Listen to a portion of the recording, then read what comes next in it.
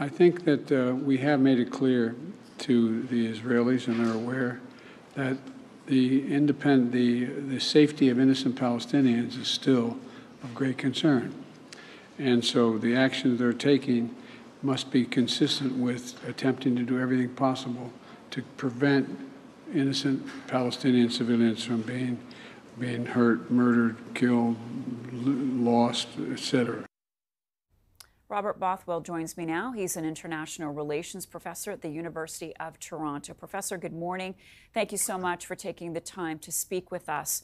There has been global pressure for this ceasefire to happen. Canada has voted in favor of the ceasefire. Israel's ambassador speaking out say the UN's resolution really changes nothing. Where are we now at this moment in time? Well, I think that we're looking at a very complicated international situation in which it's in Canada's interest to see the Israeli-Hamas war brought to a halt. I mean, there are a lot of other things on the agenda, and they're getting more pressing.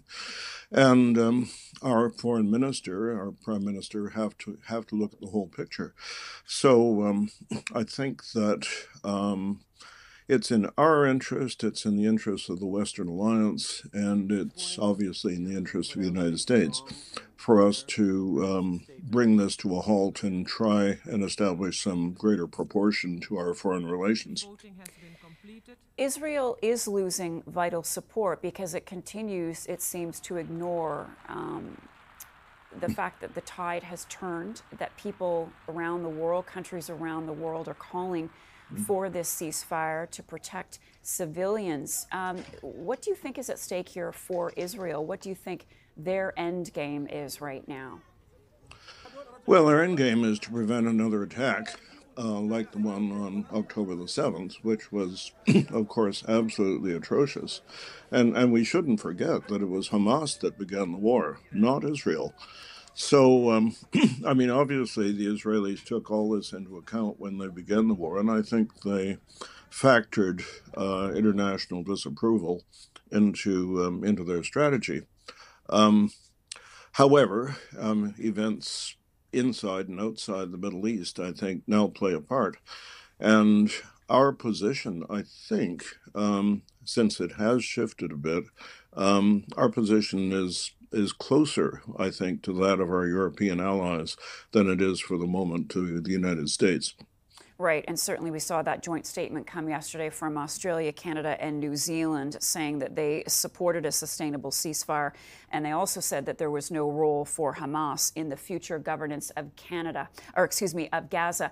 I also wanted to get your take on what we heard yesterday from President Joe Biden. The U.S. did veto the vote Friday, and they were with Israel yesterday, but in an unusual public statement, Biden also warning Israel that it's at risk of losing international support. What impact does the U.S. position have on Israel entering a ceasefire with Hamas right now? Well, I think that Israel is going to resist the American pressure for as long as it can. I mean, there is obviously a limit to that, but I think the Israelis know that Biden cannot impose restrictions or shrink American aid immediately in the short term, maybe not even in the longer term. So I think that Israel can proceed for a while without American overt support. I'm counting on the fact that the Americans probably don't dare terminate all aid to Israel.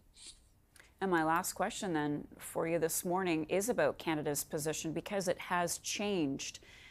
What's your takeaway? Are you surprised by the way Canada voted yesterday?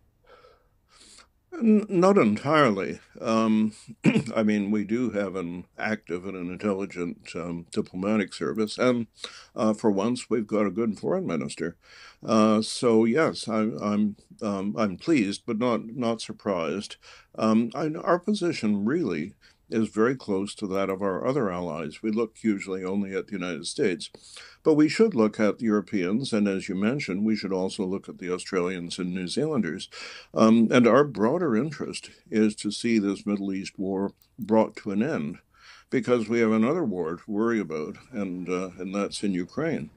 So, no, I think that our position in limiting the damage or limiting the preoccupation of our foreign policy with Israel to the exclusion of other things, this is a very intelligent foreign policy. Robert Bothwell is an international relations professor at the University of Toronto. Thanks again.